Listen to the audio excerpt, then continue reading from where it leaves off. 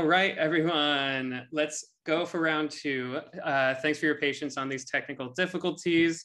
Goes with the nature of connecting virtually in this day and age. But Andrew, thank you very much for your patience as we smooth it all over.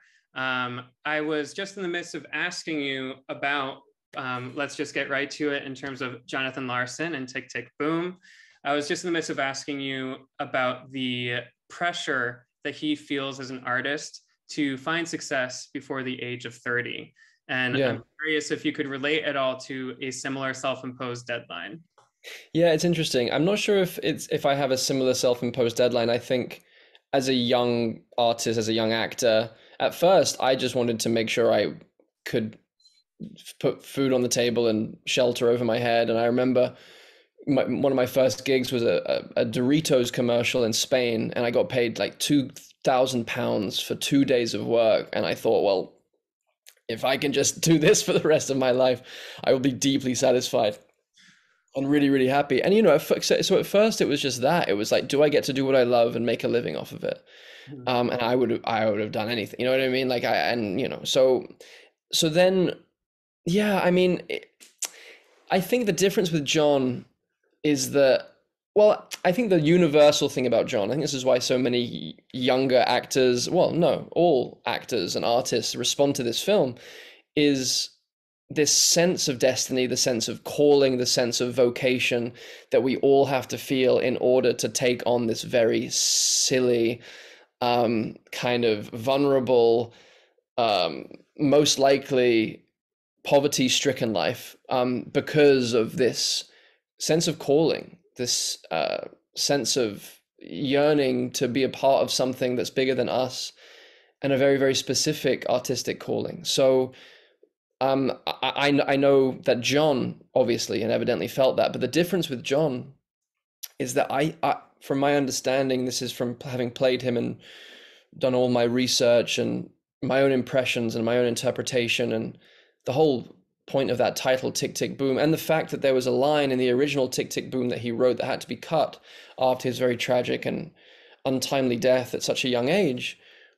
And the line was, sometimes I feel like my heart is going to explode. And as we all know, he died of an aortic aneurysm, of a heart attack, but by different words, at such a young age. So I think unconsciously, and this is something that kind of hits me in a profound way, is that unconsciously he knew that somewhere deep down he didn't have a lot of time. He genuinely didn't. And yes, he was surrounded by his community of people that were suffering and in lots of cases dying during the AIDS epidemic. So that was obviously making this deep, indelible impression upon him and his psyche and his awareness of the shortness and sacredness of life. But also I think there was something else happening, which is the ticking to me, the ticking. And I think, of course, you can't know that. You can't consciously know, oh, I'm going to die at this age and but I think the ticking is emanating from this deep, deep place. And I think he spends the film, trying to figure out what is this ticking. So 3090 is, well, it's just, I'm turning 30 and my girlfriend's biological clock is ticking. And Sondheim did this by the time he was this age, and John Lennon did this by the time he was that age, and my parents did this. And so it must just be that. But then he thinks he figures it out, but the ticking remains, and it feels more profound than that. It feels more profound than a benchmark or a kind of a mandatory place that you get to before a certain age. But yes, I mean, I think there's something beautiful about living in that way for all of us. And again, as I said earlier, I don't know if you caught it, but in our 20s, we do have this need to make our mark, to put our flag in the ground and say, I'm here, I'm alive, I matter, and this is what I want to do, this is what I want to give to the world, and this is how I want to express myself in the world, and I want to be a part of, in John's case, obviously, and I think in all of our cases that work in the theater and film industry, is we want to be a part of, as Tony Kushner put it in Angels in America, keeping the world spinning forwards, which is the only direction that it must spin. And it's a very, very, it's a crazy day to be thinking about that, because obviously what's happening on the other side of the world. But anyway, so yeah, that's my long-winded answer to No, I a mean, we'll question. take long-winded any day of the week. But kind of thinking about that, you're reminiscing on the fact that especially people in their 20s, artists in their 20s, kind of feel this need to leave their mark. We did some math real quick over at Backstage just to see where you were at this point in your life, and it was actually How did you do that? well, wrapping the filming of Amazing Spider-Man 2, you were just 2 months shy of turning 30 yourself. And I'm curious if your experience with grappling with success within that franchise, or your idea of success, if you could relate that to Jonathan and kind of the period that he was at this time. You know what? That's so interesting. No, the period that I relate to with Jonathan is the period after my Doritos fame, my Spanish language Doritos fame, and I did 2 plays in the UK, and I thought, well, I'm good for the rest of my life. The work is just going to keep coming in, and I'm going to keep being able to do this. And then I had a period of a year and a half of not getting any not booking any of my auditions, and taking on 5 different odd jobs, and I was a waiter, a barback. I did telemarketing, which is the hell, or maybe purgatory. I'm not sure. I was at Starbucks. I was a barista at Starbucks. That was one of my favorites, actually. And there was one. I was a cricket coach, and for those of you who in America, cricket is baseball but longer and more boring. So yeah, five jobs, 1.5 years.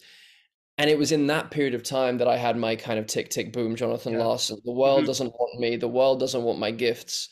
I have to figure out if this is sustainable, if I can keep banging my head against the wall, longing for something that I don't know if the agony of that was too much. And I kept on rereading Rainer Maria Rilke's Letters to a Young Poet, which I would advise any young artist to go and read, because it's basically a call to arms for us if in the middle of the night we can't help the thought, I must write, or I must act, I must tell stories, I must direct, I must paint, whatever it is, then we have no choice but to do it. Otherwise, a part of us will die. A very, very important part of our souls will die. So I, thankfully, in all the stock rooms of those jobs I was working at, kind of weeping gently over me feeling like I was out of alignment with what I was supposed to be doing, that voice came, and it kept on knocking, and it kept on saying, just hang in. So that was really that period of time. And what I find remarkable about John is that he never saw quote unquote external success, the external validation. He got great mentorship from people like Sondheim, and support from his community and his friends, but he never got the world telling him, hey, we want you to do what you're doing. We need it, actually. And I obviously am someone who has received that in lots of different ways through my career. And I'm so humbled by it that I get encouragement from my peers and from audiences. And I don't take it lightly in any way, shape, or form. But what I find so moving is that Jonathan woke up every morning to failure, rejection letters, poverty, and continued to paint, continued to play music, in the hope, in the kind of almost hopeless hope that one day people would be ready to listen. And I find that, and again, the terrible, tragic, moving part is that he never got to receive that harvest. He never got to receive the Tony and the Pulitzer and see audiences respond, because he died on the night before the first preview of Rent off Broadway. He never got to see an audience take in his work in that way. And yet he still did it every day. He woke up in the face of all that and still put pen to paper. He's a far greater example than I could ever hope to be. And it's interesting because obviously at that stage in anyone's career, especially an artist, you're going to be facing down rejections and imposter syndrome. But even when you're at the stage where you're finding ways to challenge yourself. I mean, Angels in America, I imagine, was a gargantuan challenge. And you've even spoken about facing imposter syndrome with Tick, Tick, Boom in terms of learning to trust your instrument while alongside these musical theater luminaries. So what do you do today when that imposter syndrome comes sneaking in? it's an old friend at this point, and it comes every single time. And I think I'm so grateful that I've hung in my work long enough. I've been working now for 18 years as an actor, and that's shocking. And yet I'm so grateful because now literally every time I go to work, that part of me will just kind of like slowly emerge from the deep waters of my unconscious like a sea monster, and is just ready to remind me how I should give up, and how I have nothing to offer, and how I'm empty inside, and how dare you even try. You're going to embarrass yourself, and they'll find you out. You'll never work again, and you'll never be able to go out in public. You know, it gets extreme. And it's every time. Yeah. And it feels like there's no, I tried to extract it from my process, but it's maybe the most important part to know that I'm going to go through that every time. And I remember in the rehearsals for Angels in America, and when we were in London at the National Theatre, and Tony Kushner, my wonderful friend and mentor, genius writer that he is, he came and he asked me to do the play, you know, and then he came in week 3 of rehearsals to see a run through of the first half of play 1. And I thought, oh, I'm just, you know, I'm exploring still. I'm going to see what happens. And we did the run through, and he couldn't look me in the eye after the run through. And I interpreted that as, you know, the sea monster was interpreting it. The sea monster was like, he knows. You better. And I went for lunch and walked on the south bank of London. And I was like, how do the sea monster was saying, you know, throw yourself in the river, break a leg rather than go back into rehearsal. And I had to kind of put my arm around the little terrified little sea monster. And I said, I know you feel vulnerable. I know this is scary. And I know Tony Kushner may hate us. He may not. It may be our projection, maybe. But I think I think rather than throw myself in the Thames, I think I'll just go back to rehearsal and just feel really embarrassed and try again and be vulnerable again and just try again. And that's kind of it. You just have to get back in the room, and it really is as simple as that. And it can be a fuel, you know, it can be a tailwind, that kind of fear, that kind of terror. It makes you work 20 times harder, and it leaves no stone unturned. Because there's nothing worse than stepping on stage feeling naked in the wrong way. I think we want to feel naked in the right way. Feeling naked in the right way, feeling alive, feeling vulnerable to an audience, feeling like you're making it spontaneously, especially on stage and on film, as you go. That kind of nakedness feels really important to risk, to not have it all figured out and planned out, but to allow life to happen for an audience feels like the most important thing. Yeah, yeah. And whether you're on stage or screen, I'd love to dig a bit into kind of your acting process, as it were, whether it's something like Angels, whether it's something like Jonathan, or even Peter Parker. If you were to break down the pillars of the Andrew Garfield technique, how do you kind of begin with a new role? What are the steps to you kind of putting that into practice? Sure. Well, it's different every time, but the one thing that remains is once I have a role that I want and that I'm excited for, there's a period of maybe 24 hours where I really enjoy myself. Because after 24 hours, I have to actually start working on it, and then I have to reckon with the deep sea monster and all the rest of the voices that live in my head.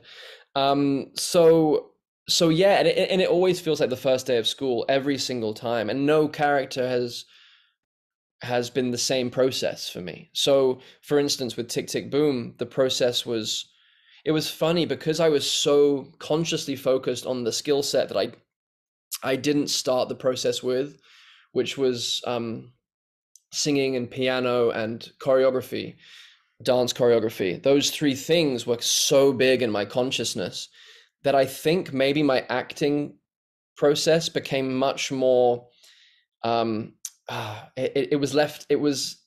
wasn't interfering with it too much, because my ego terror was occupied with these things that I could really apply myself to, and go to singing lessons every day, and go to piano lessons every day, and go to, you know, learn choreography with Ryan Heffington every day. And so then my acting process became it was freer. It was more I was trusting of myself more. I wasn't Yeah. interfering so much in that way. And I think with that, researching John and combining my imagination with John's and finding my psyche in John's and his in mine and meeting friends of his, and that all became just incredibly pleasurable, which naturally, of course, it is to become a student in the life of Jonathan Larson and become a devotee of this incredible example of what it is to be a young artist, and also a genius writer, a completely genius creator, to get into the psyche of that, wild Willy Wonka pure imagination of his. That all became just very pleasurable, and I wasn't blocking anything. Mhm.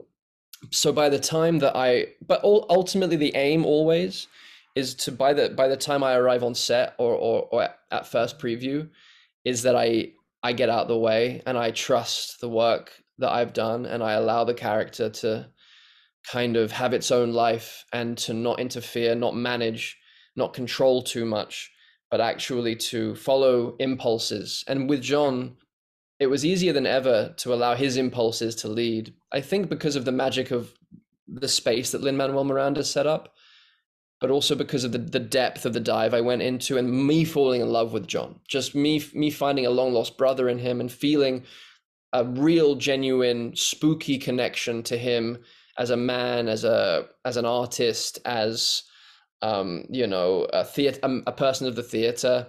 And so that's always the intention, and so that you can be spontaneous and alive and really, really play with your fellow actors.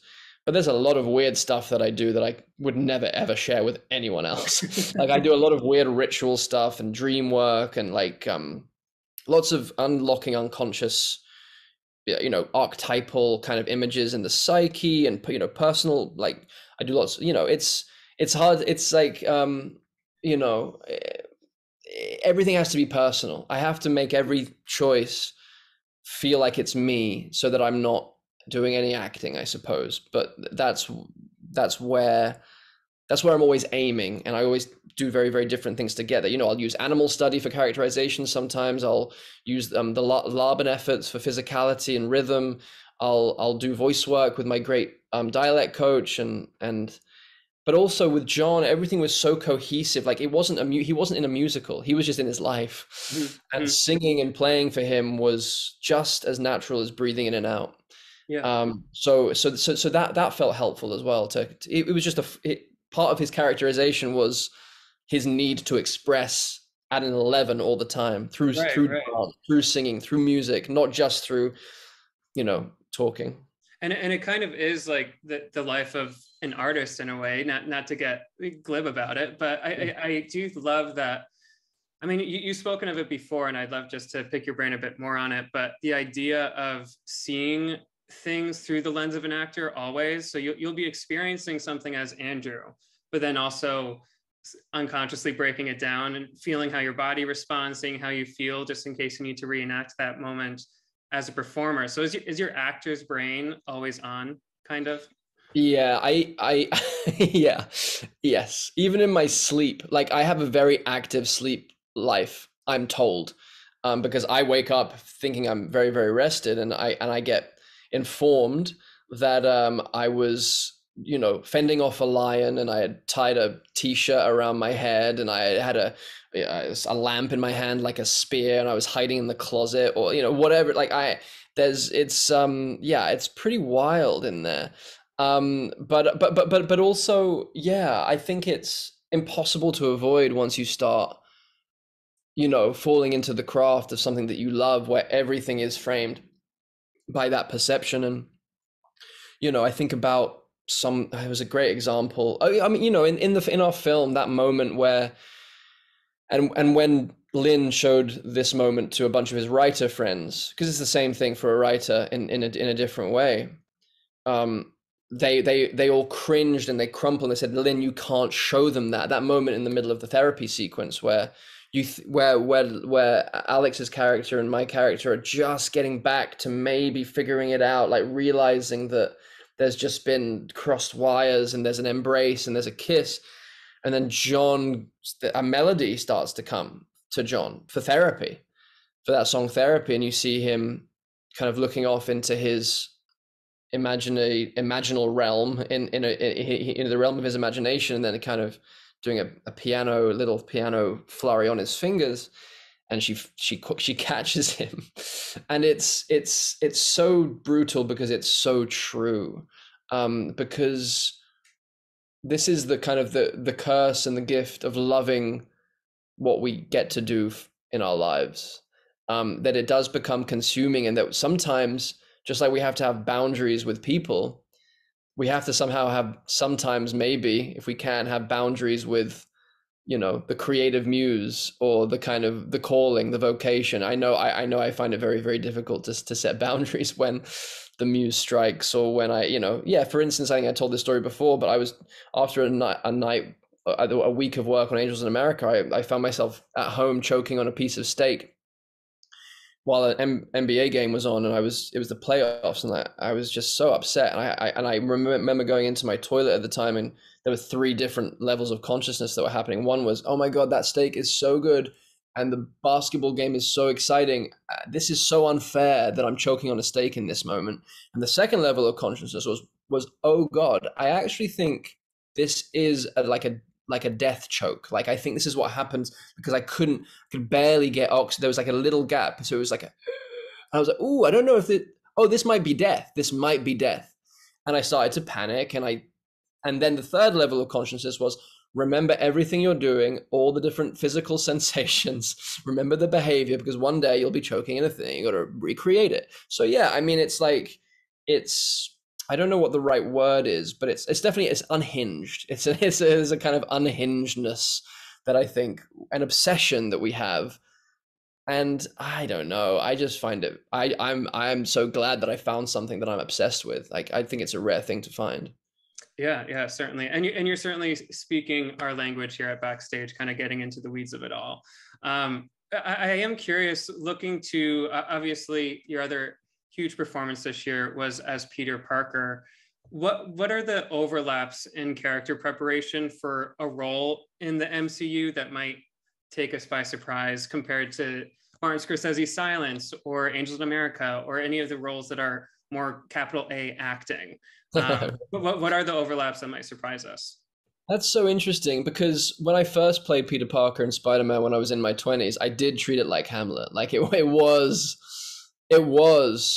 Scorsese's Hamlet, Peter Parker, Spider-Man. Like, that's how I was approaching it. Okay, well, I've lost my parents, I'm an orphan, it's like that. If you're gonna really step into that in a real way, like, that's heavy psychological, emotional stuff. And for me, it was like, there's lots of young boys that are going to be watching this, and I wanted to offer something that had soul. I wanted to offer something that felt real and relatable and complicated, and not fun and joyful as well. But also, I wanted to honor what it is to be an orphaned teenager. I wanted to really dive into that, and what it would do to the heart of a person, and trust with people, and all those things. So that may be surprising, but then with this go around, because the pressure was off of me, it was really on the brilliant Tom Holland playing Peter Parker. For me, I had a very different intention going into this one. My intention was to have a lot of fun and to be of service, really, and Toby and myself had the same feeling. We were just like, we want to enjoy ourselves if we're going to do this, and we want to just really make sure we're serving the story, and we're serving Tom as Peter. But in terms of preparation for that,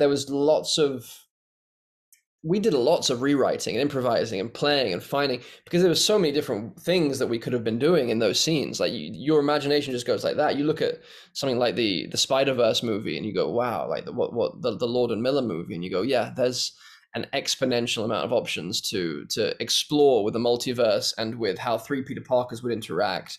And so we really just played a lot and took it really seriously, but really just let our imaginations just kind of go.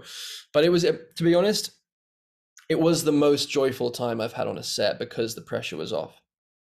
And there was a lightness. There was a real lightness to the experience. But I would actually say the same thing about playing Jonathan in Tick, Tick, Boom.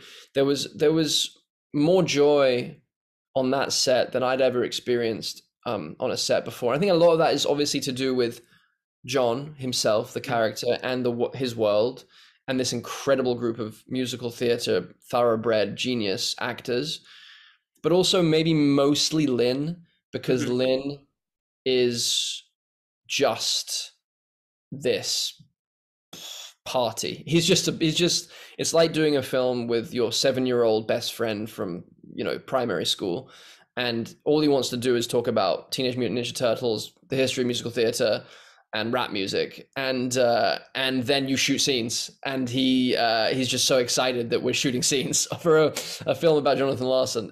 So he was just so grateful every morning. I think it spread to the whole crew that we were all just kind of like, yeah, this is, and we were shooting a lot of it in the middle of the pandemic, pre-vaccine. And we were the only live theater in town, at the New York Theater Workshop, where we got to shoot, the one-man show of Tick, Tick, Boom, which we wouldn't have got to shoot there if we had shot it, if the pandemic hadn't have happened. But we were the only actors doing live theater in town. Every day we were in that space, and that was humbling, because the rest of our community we were all sat doing our duty, being non-essential for that moment, even though I would argue that we are incredibly essential all the time. You're in good company with that opinion. Yeah. Yes. Well, as a final question for you, you're mentioning this joy that you found on set with these two latest projects, and also the challenges that came along the way. You said that it's harder to find things to challenge you the further you get along in your career, just by nature. You're getting more experience under your belt. So in what ways are you looking to challenge yourself next? What are you? Yeah, it's a really good question. I remember finishing Angels in America and going, oh gosh, I'm still here. How did that happen? Because for all of us who know that play and that part, to do that as many shows a week that we did, you need a holiday, and you need a rest, and you need to just lay down for a while.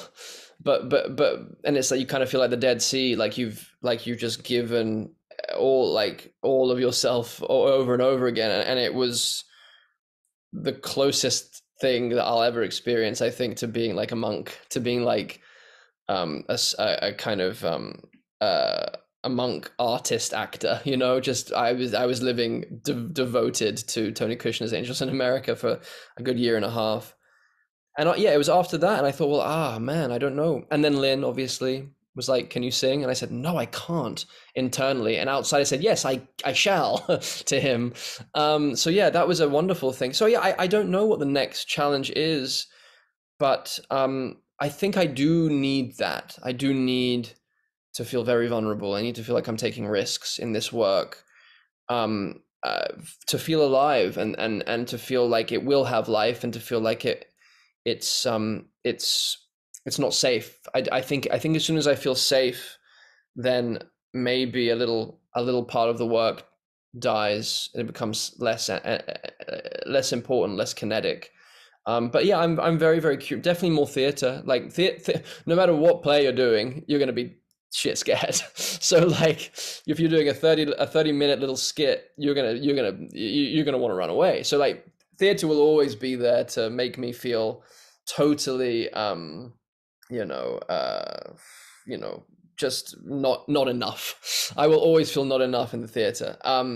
So yeah, but in terms of characters and roles and other kind of things, I mean, I don't know right now. I definitely look at my fellow actors in Tick, Tick, Boom and go, how on earth do you do this 8 times a week? How do you sing? I saw one of my best friends, Eddie Redmayne, doing cabaret in London when I was just there this last weekend, and I just bowed to him in backstage afterwards, because what he's doing, and what the whole cast is doing, is superhuman. It's superhuman what musical theater performers do, and what Eddie does in that particular show is transcendent. And so I have total reverence for musical theater actors.